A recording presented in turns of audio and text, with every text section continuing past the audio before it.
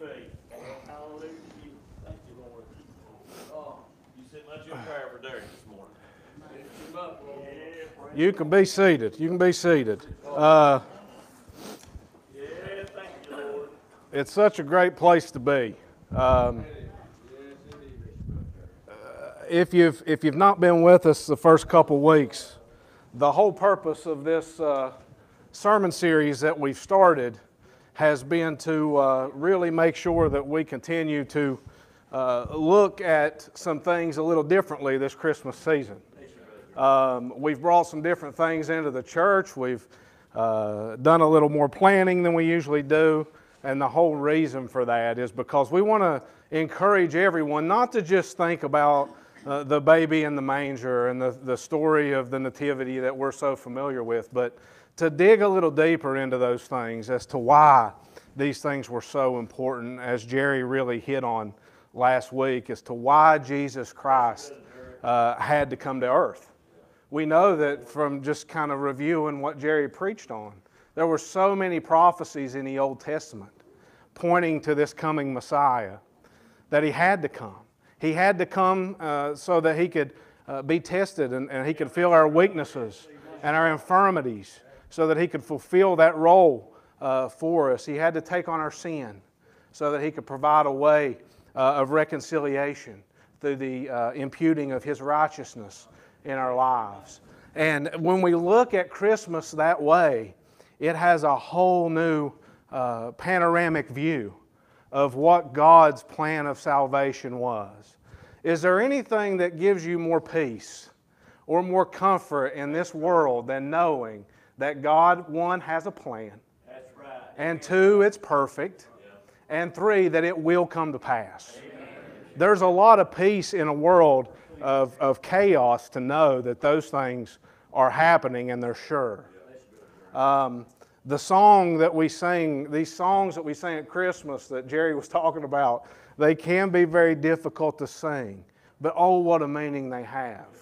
The one line this morning, "Oh, come, let us adore Him." Amen, brother. Do we do that enough in our life? To where we come to Him, not only needful, He knows what we need, but that we come to adore Him. Not the baby in the manger, not the teacher in the synagogue, but the one who hung on the cross, was buried and was resurrected so that you and I can have eternal life right now. We owe that adoration to Him. And especially during this season, we should be looking at Him and adoring Him and the plan that God has given us. I've been given the task this morning to talk about what we'll call the forgotten man of the Bible. I'm here to talk a little bit to you this morning about Joseph, who really doesn't say anything. He doesn't say anything in the Bible.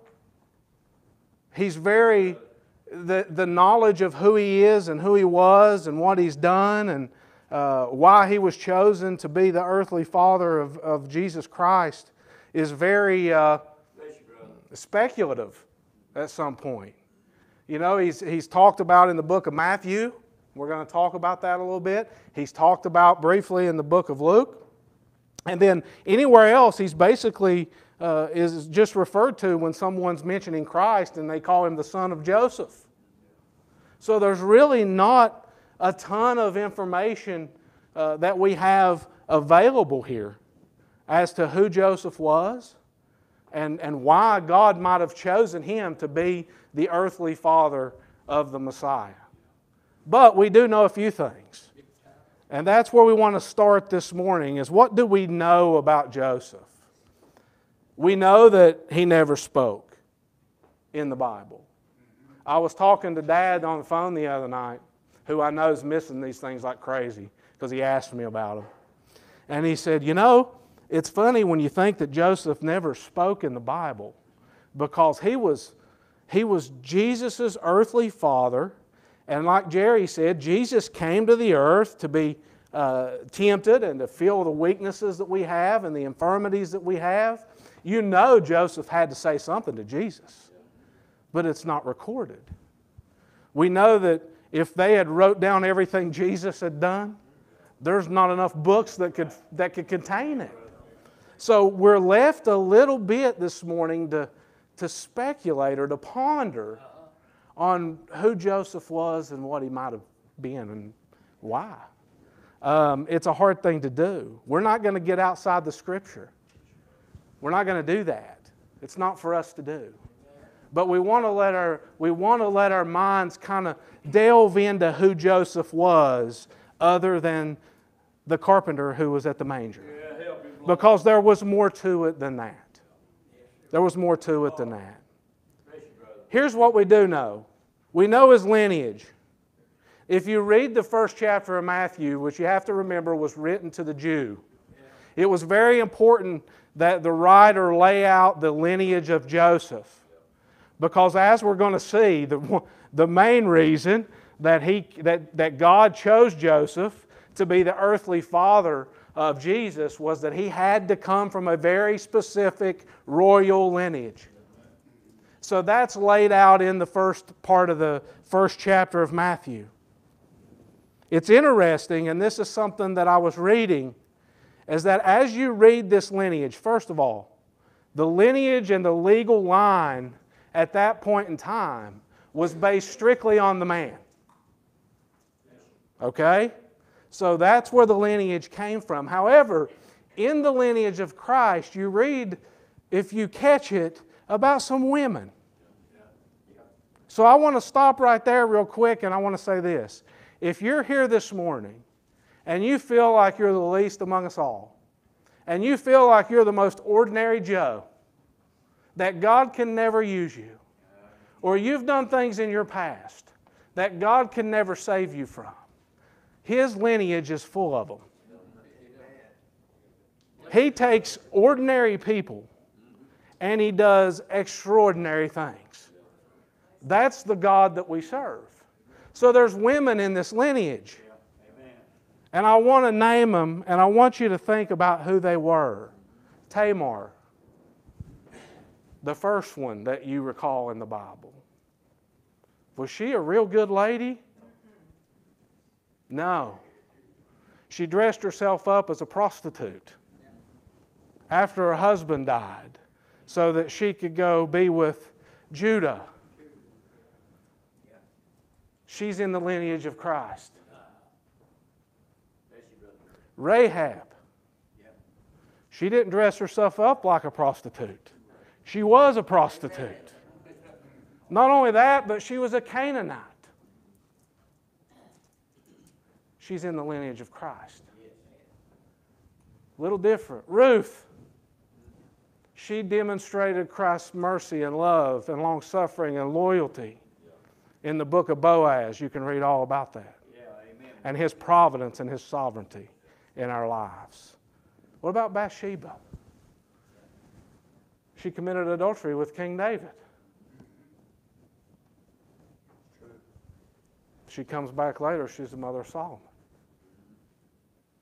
It's in the line of Jesus. He can't use you? Sure He can. Sure He can. Here's the best part. It doesn't sound like a Christmas message, but when you accept Jesus Christ, who came for this purpose, you are adopted as an heir and a co-heir. You become in the lineage of Jesus. That's why we're celebrating His birth this morning. That's why we celebrate this season, that God sent a Savior, and we so desperately needed it. Joseph was a carpenter by trade.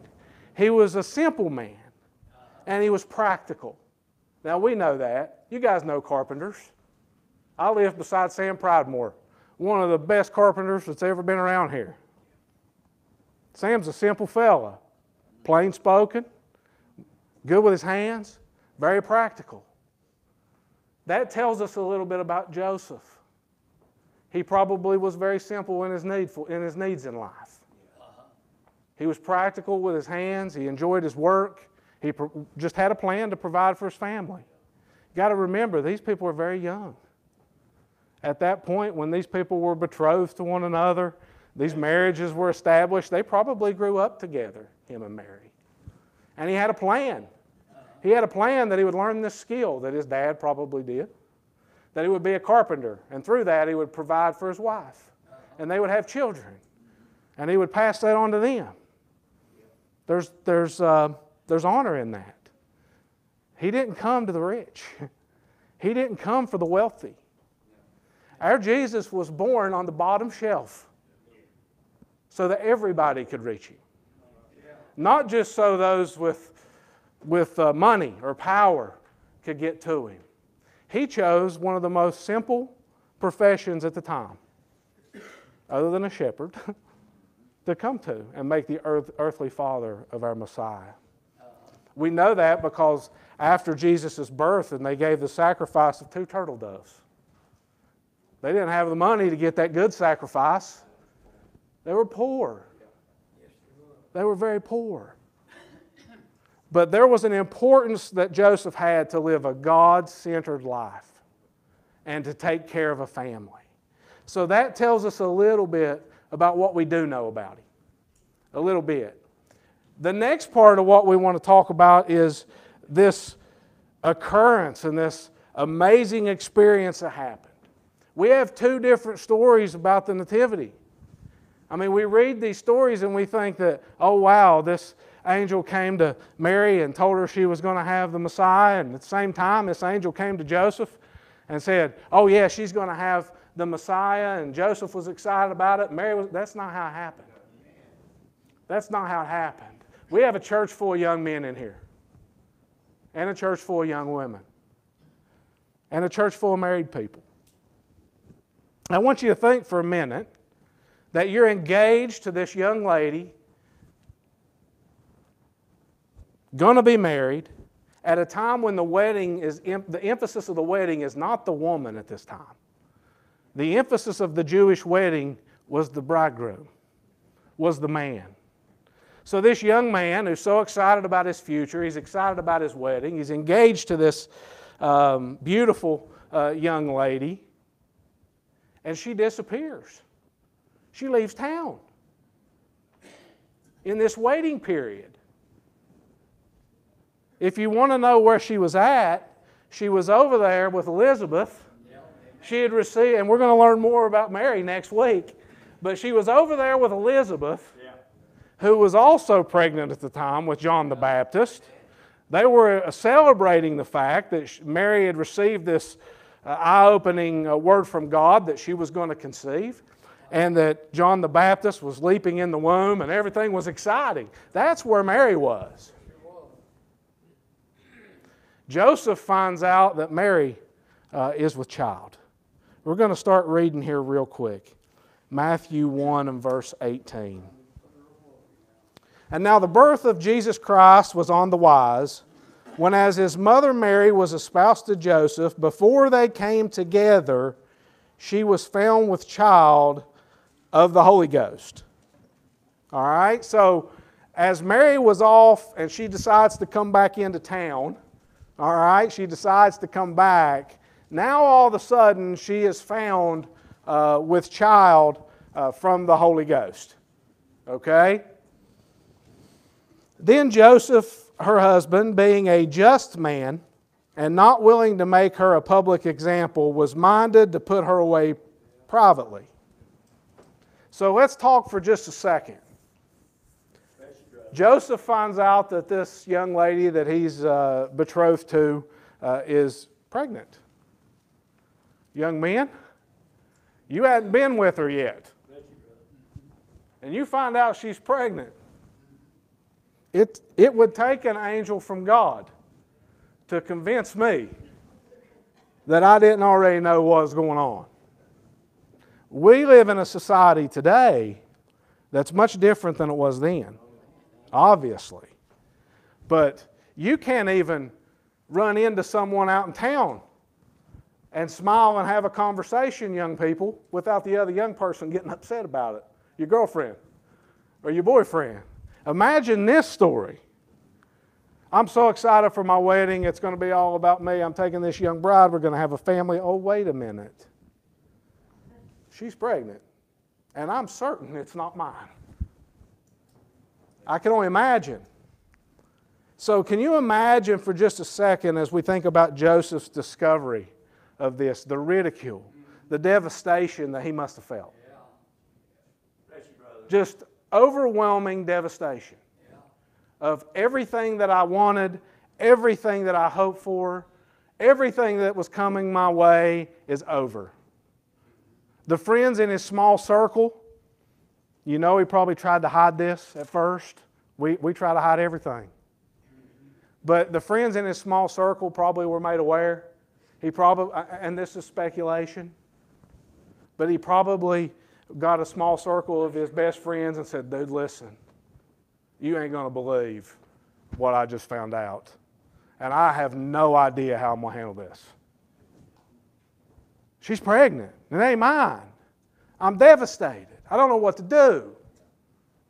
And you can imagine being a godly, just man that he was. He knew the law. Don't forget, Jesus Christ was born under the law. He knew the law. He was in the synagogue.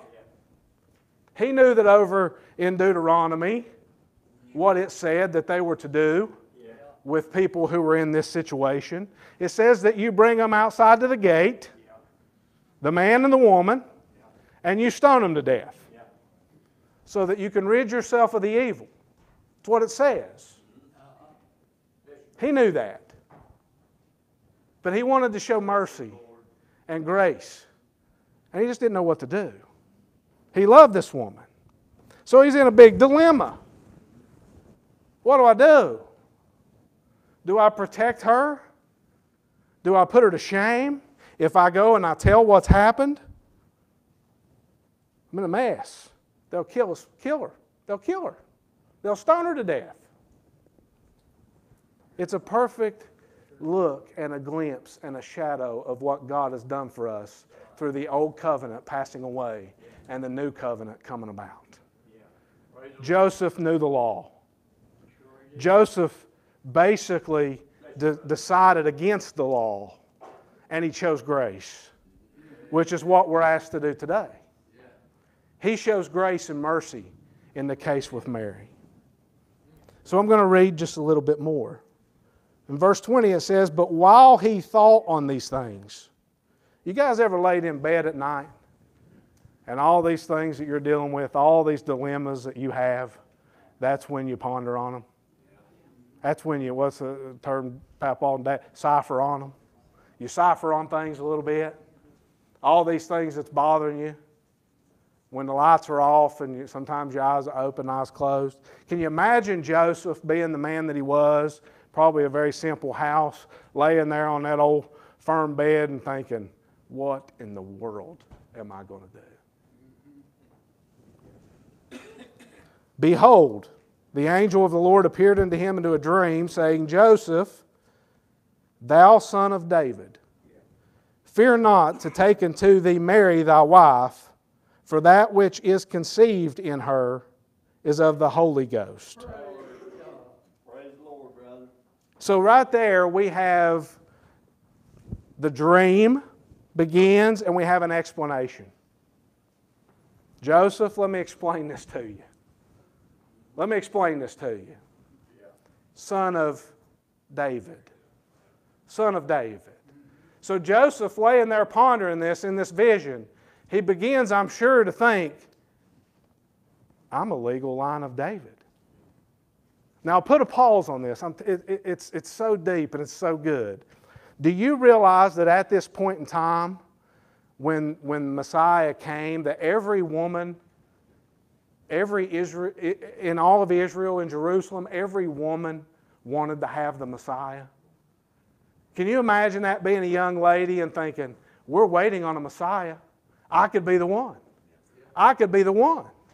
Do you know that every young man in the line of David thought, I could be the one? There's prophecy that says that the Messiah has to come from the line of David. And it was to the virgin, not a virgin. So there was one. You imagine all these young people thinking, I could really be the line of the Messiah. So he's laying there pondering this, and he thinks back to the prophecy in Isaiah about the line of David. And all of a sudden, I can imagine his mind just starts to shift. It starts to go, wait a minute. Hold on, is this really happening? Is this really an angel?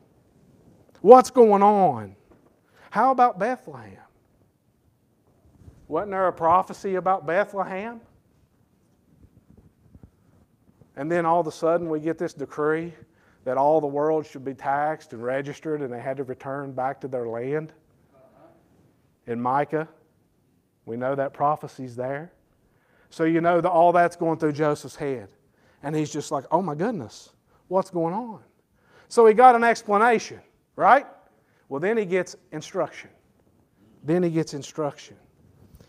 And she shall bring forth a son, and thou shalt call his name Jesus. For he shall save his people from their sins. Joseph, relax. The baby that she's carrying is conceived by the Holy Spirit. You're fulfilling prophecy from everlasting. And by the way, let me tell you what to do once you're married and she has this baby. You're going to name him Jesus. Why? Because that was prophesied too, that he would come to save us from our sins. So he begins to get this instruction. And there's a lot in that name. Oh, is there not power in that name? What name can you say in this entire world that has more power, more staying power, the only saving power, than to say Jesus Christ? They've tried to throw it out. They've tried to disprove it for over 2,000 years. And it's still saving people. There's never been any name that's had more of an impact on this awful world than the name of Jesus Christ. And if you're going to heaven, it's the only way you're going. You're not working your way there. You're not bringing gifts and getting there. You're not making offerings and tithes and getting there. You're not going down to the river and being baptized to get there. You are going through and by faith and grace from God through the blood of Jesus Christ. He was born to die. And he was given the name Jehovah Saves. It's pretty simple. I can't even imagine Joseph then. I know what it was like for me when I found out that Angel was going to have our first child. I was overrun. I didn't know what was going on. My head was going 10,000 directions. It didn't get any better when she was born. I didn't know what I was doing. The only thing I knew is that my mom and dad were getting smarter for some reason. Can you imagine if they said, oh boy, by the way, it's the Messiah. Jesus saves, and guess what? You're going to be responsible for him. So not only can I imagine that Joseph was pretty excited, I can imagine he was pretty nervous. What am I going to do with this? Now all this was done that it might be fulfilled, which was spoken of the Lord by the prophet, saying, Behold, a virgin shall be with child, and shall bring forth a son, and they shall call his name Emmanuel, which being interpreted is God with us. So I'm going to throw something at you here that came to me as I was going through the lineage of Christ. And we've already, somebody mentioned numbers in the Bible. And there's all kinds of studies to numbers in the Bible. But there's a number that's associated with Joseph that I want to give you. That I was reading through, it just jumped out at me. It says God with us. How many generations in the genealogy is listed from Abraham to Jesus? 14, 14, 14. That's 6 groups of 7. 7 being the number of completeness, right? Perfection. 6 being the number of man. In due time, at an appointed time, in the perfect time, God sent His Son to become man in this generation that Joseph was in. Now, God has a perfect plan. And that's part of it. In the fullness and the appointed time, He sent God with us. That's not coincidence. That's not coincidence. As 2 Peter said, is that we have eyewitness. We were eyewitness to His majesty. But you have a more sure word of prophecy. He said, we walked with Him. We talked with Him. We seen the things He done. But now you have prophecy. Proven, factual, biblical prophecy. From everlasting to everlasting. It will happen. We celebrate Christmas because Jesus Christ, the Savior of the world, was born on the bottom shelf in some animal trough, laid in a manger, so that the lowest of the lows could have access to Him, so that you and I can go to heaven. That's Christmas. That's Christmas. It's not just a bunch of shepherds and wise men show up there, and all of a sudden they sing a few songs and they leave a few gifts and they go off on their way. And Joseph and Mary smiling, holding this baby. Now what are we supposed to do? That's not how it works. There was a plan put into place. And they fulfilled this plan. A few other things here. Now Joseph, the issue and the situation has been explained to Joseph. He's been given instruction. Just like happens every Sunday. When you come in here and you're lost, now listen, it's Christmas, but there's still lost people. Right?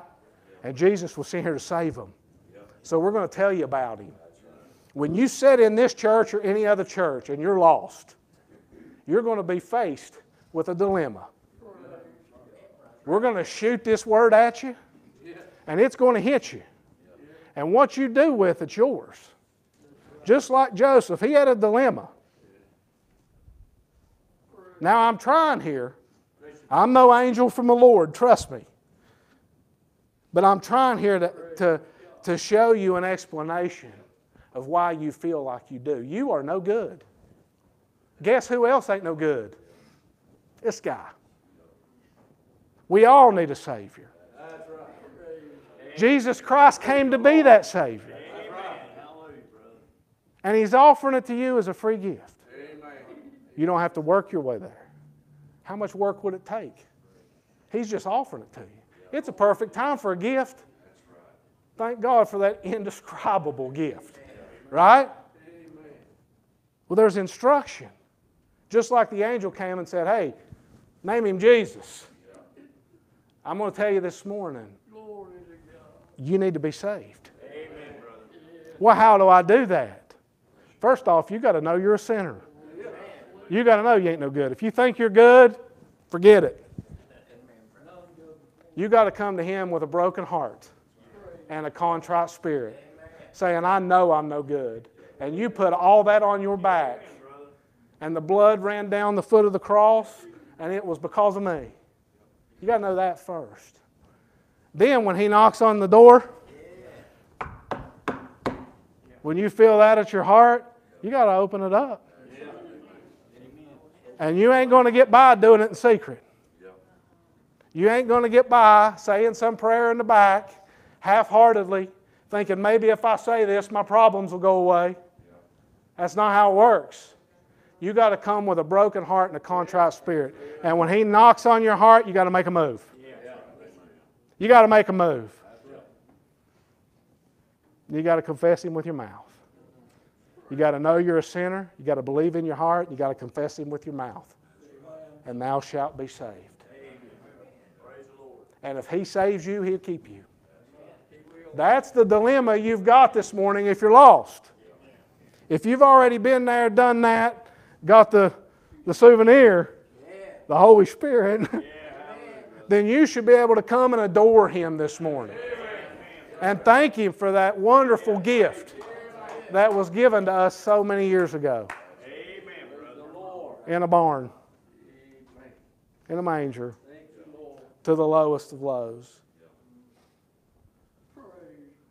Then, here's his decision.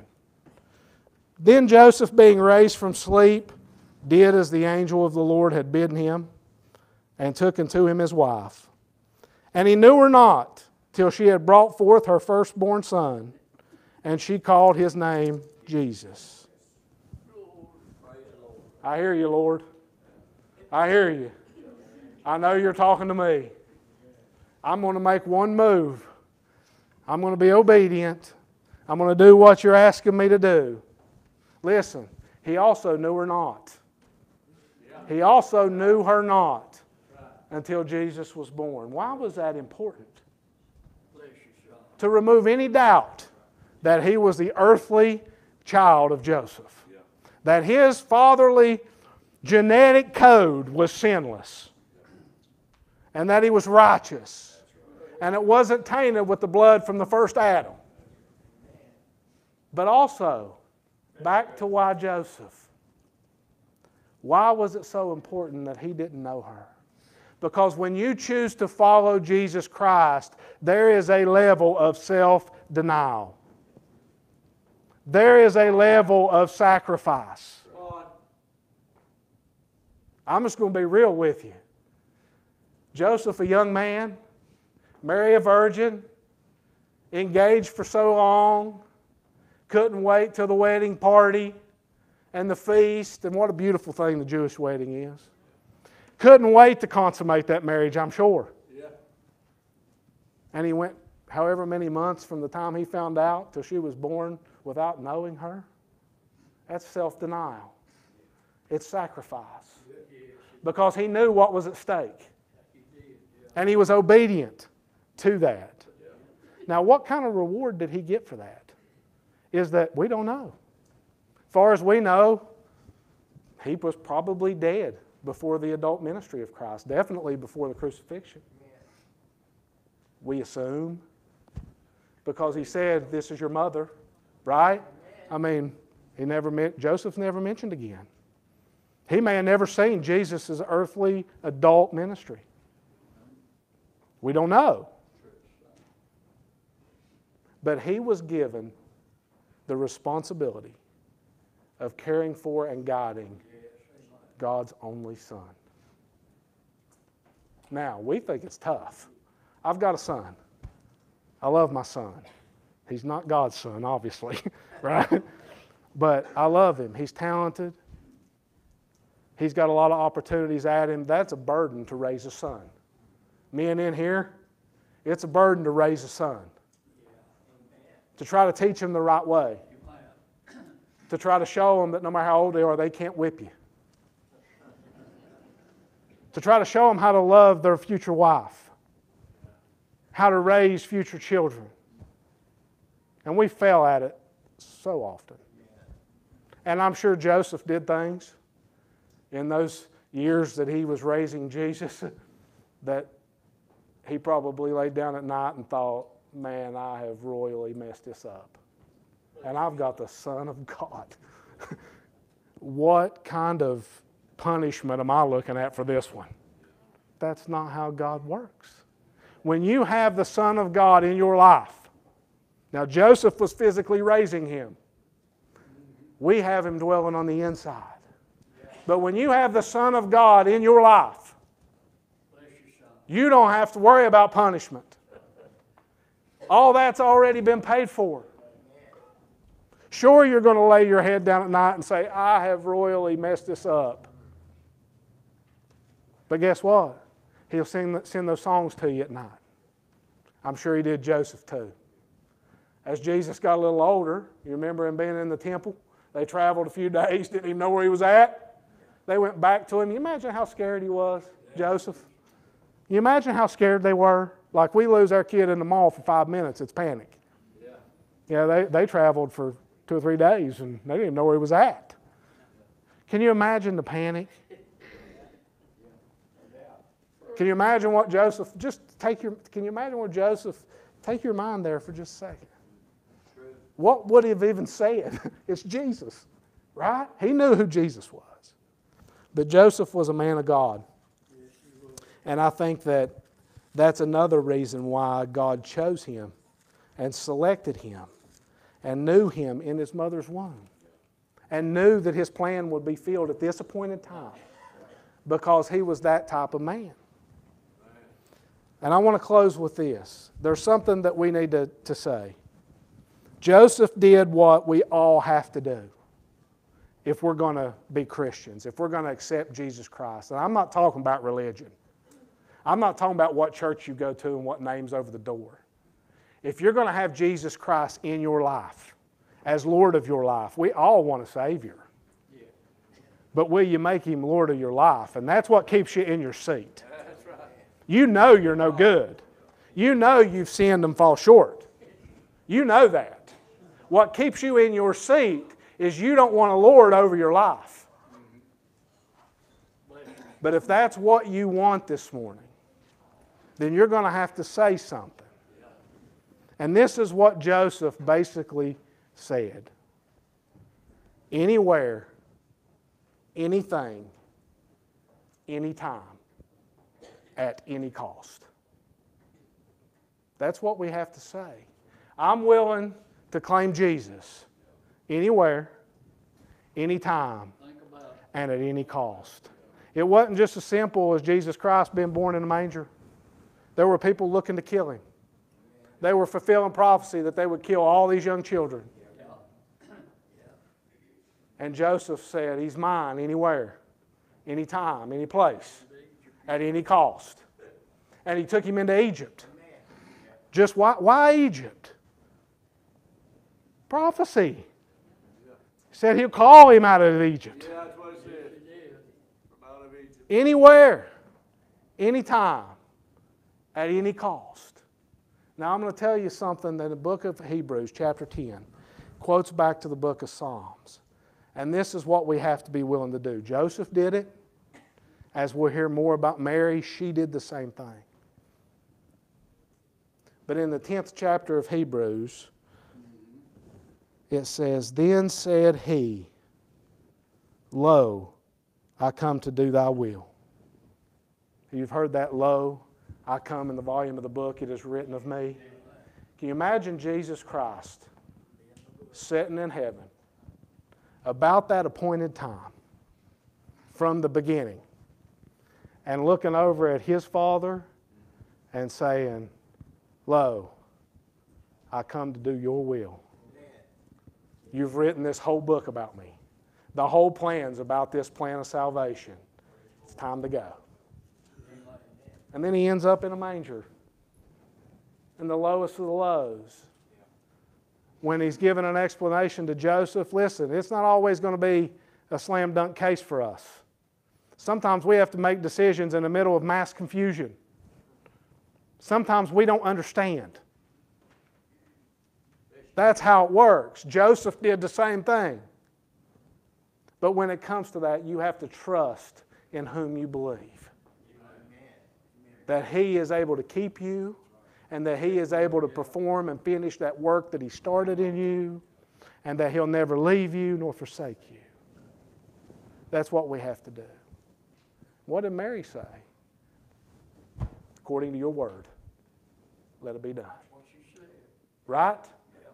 Listen, that's where we're at this morning. Why Joseph? Because God said so. I can give you all this stuff, and he may just look down and laugh. But it was Joseph because God said so. And it was appointed that way from the beginning. And God's promises are just as sure today as they were when the Holy Spirit conceived the baby in Mary, when Joseph named him Jesus, when he raised him in a simple life to work with his hands and to feel what we felt, and raised him up, taking him to the synagogue to learn the law that he was born under, that he was sent to fulfill, and that he took to the cross with him and nailed to it when he died, so that he could take our sins to the grave and become the first fruits of all those that would call on His name. That's what it's about this morning. If you're lost here this morning, you got a golden ticket. You'll never have another Christmas like you can have this year. By accepting the indescribable gift that the Creator of the universe sent to you, free. Free for you, but what a price He paid. But it's free this morning. As I ask you to stand to your feet, we'll call Brother Jerry. We should be excited about Christmas. We really should be excited about Christmas. Most importantly, if you're saved, you should be excited that you have Jesus Christ on the inside. And you've been entrusted with that. And if you're lost, you need to choose Him today. Thinking about not hearing much of Joseph, his conversation, the things he did, you can rest assured there is a record book.